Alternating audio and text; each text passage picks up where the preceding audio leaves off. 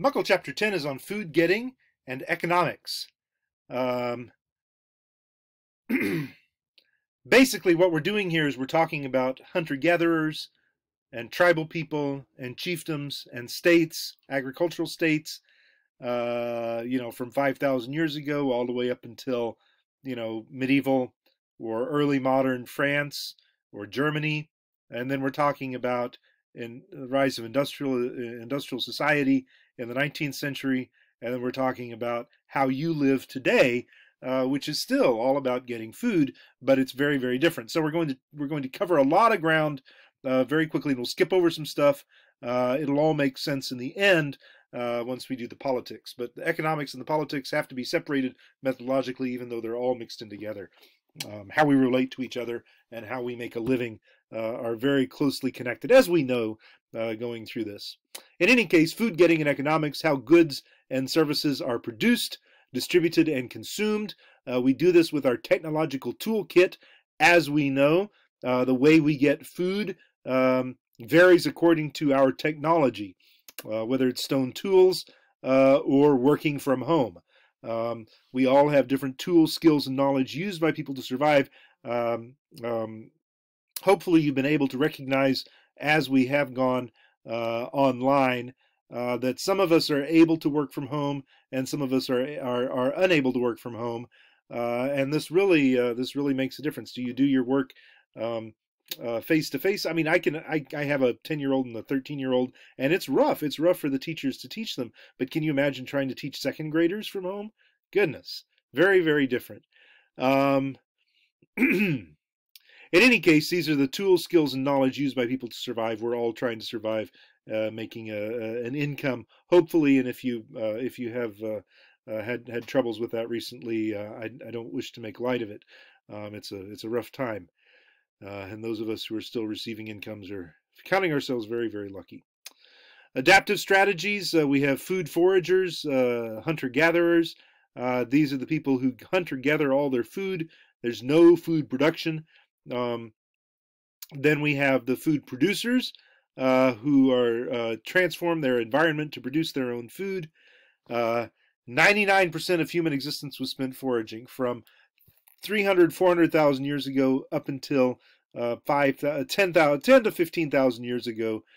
So, we could say maybe at least 285,000 years of foraging. And then the very, very first farmers, they were the only ones doing it on a planet that was still 99% foragers. And even 100 or 200 years ago, there were still plenty of foragers around. And even today, there's maybe, I don't know, 20, 30,000 people out there who are foraging. Although they are mainly in deserts and rainforests and Arctic regions. Food producers come along in the last 15,000 years. They produce some or all of their food. Even today, I have people that I know who hunt for most of their meat. They go out and they kill whatever is in season, and that's what they eat for their meat. And they don't buy much in the way of cow meat. Food foragers, we have forager foodways. Gathering is more important than hunting for the most part, and a great variety of foods are available. There's social organization.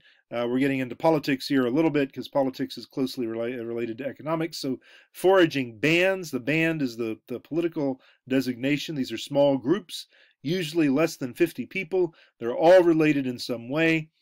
Their social density, the social density refers to the frequency and intensity of interactions among group members.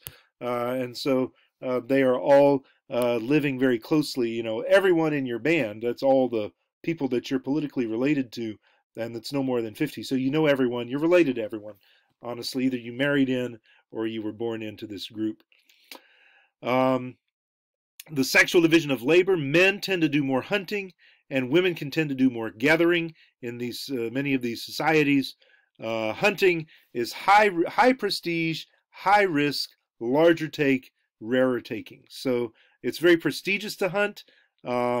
It's a risky thing. It doesn't always bear out. You could go hunting 5 days in a row and get nothing, or maybe a turtle during those 5 days. Um, it's also risky in that you could get killed doing it. You could get gored by a rhinoceros or something. Uh, the takes are larger. If you fell a wildebeest, you're never going to eat it. You and your 15 people, it's going to rot and get stolen by the lions long before you get it all eaten. And it's rare taking, so you like I said, there's a risk of failure. And it doesn't happen very often. Gathering, in contrast, is low prestige, low risk, smaller take, frequent takings. It's not very exciting to go out every day, out to that, walk a mile to the tree with the nuts, pick up the nuts, put them in the bag, walk home again. That's not exciting. It's low risk. You're not going to get hurt doing it unless somebody attacks you, an animal attacks you. But if it's close to home, the animals are going to keep away. And there's low risk of failure. Maybe there's no nuts there, but the nuts are another quarter mile on. Smaller take. You only can bring home what you can carry. And there's not like 600 pounds of beast that you leave behind, taking your 20 pounds and walking with it. And the takings are frequent. You just do it every single day, and you always get nuts because the nuts are always there. It is egalitarian. Every member has equal access to the resources. Anyone who lives in that band has a right to fill their belly as full as anyone else's. So, if there's only 10 nuts and there's 10 people, everyone gets a nut. And if there's 20 people, everyone gets half a nut. There's no preferential shares for anyone else, for one person and not the other.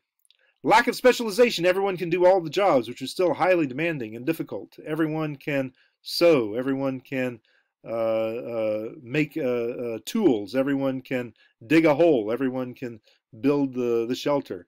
Everyone can do all the jobs. And it's in a cooperative society, so sharing is a key strategy for survival. Everyone is dependent on everyone else, and everyone helps out, except for the kids. Kids pretty much are free to do whatever they feel like. But among adults, adults all take an active role in making sure everyone's safe. Foragers tend to be nomadic. They tend to move frequently.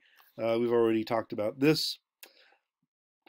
Economic resources. There are basically three basic economic processes that we're talking about in this textbook, in this chapter. Reciprocity, redistribution, and market exchange. So reciprocity, there are social rules that govern sharing food and other items.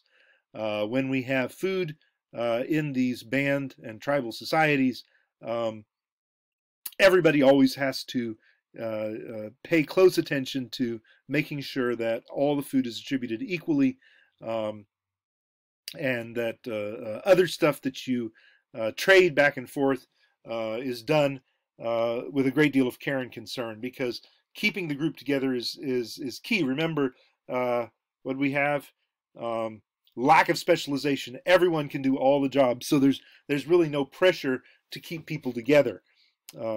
In modern society with high specialization, you don't want to get rid of the dude who knows how to work the sewage treatment plant, because if you do, then it'll fail. So some people are really, really key. You don't want to make sure you want to make sure you always have a doctor in town, you always have a dentist in town, etc. But when there's a low specialization, and everyone can do all the jobs, then people are just free to leave. And they can't you can't force anyone to stay. So the reason societies stay together is because they're nice. People are nice to each other, and care and take care of each other. Reciprocity, redistribution. This is social rules in societies with central governing authorities. When people are just working it out among themselves, it's reciprocity. When a central government, a chiefdom, or a king or something like that, a chief or a king, is taking stuff in and then redistributing it, that is how societies work. We always have central governing authorities when we have states, even when we have market exchange in place. These are the social rules in societies with large surpluses due to intensive agriculture or industrial production, where you have huge quantities of stuff being produced, and it has to go in ways that a central, the Soviet Union couldn't really organize it very efficiently, because it has to be millions of different decisions being made, distributed around among millions of different suppliers. And purchasers, and it's too much to centrally control it. So we use market exchange for that, where supply and demand is just meeting needs left and right. However, the state is still redistributing it, because you still in market economies you still have tremendous inequality, and they would be very unstable if the state wasn't trying to make sure that there was some sort of equality there, or at least a gesture toward it. Goodness, all the way up to 11 minutes. Okay, we'll come back for reciprocity here.